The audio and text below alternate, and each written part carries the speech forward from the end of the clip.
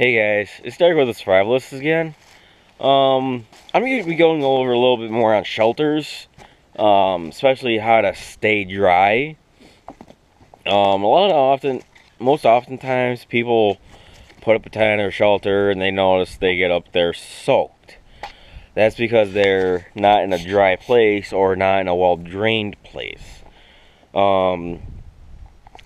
Of course, with finding a place and staying dry, you want to choose a well-drained place where no water will get in, especially under the shelter, because that's one of the worst spots. Sorry, it's a little chilly out. Didn't dress proper for the weather, but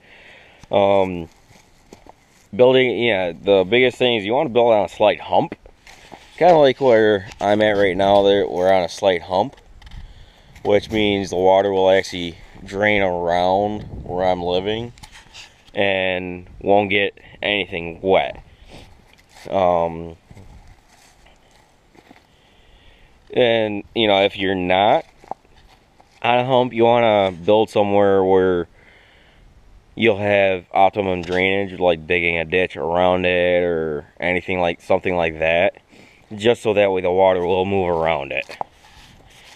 The biggest thing is you don't want to build near a body of water, only because you want to keep that water clean.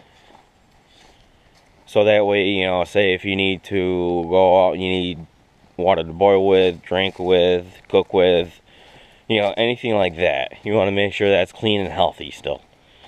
But other than that, try to avoid building on ditches or anything like that. You can build near them,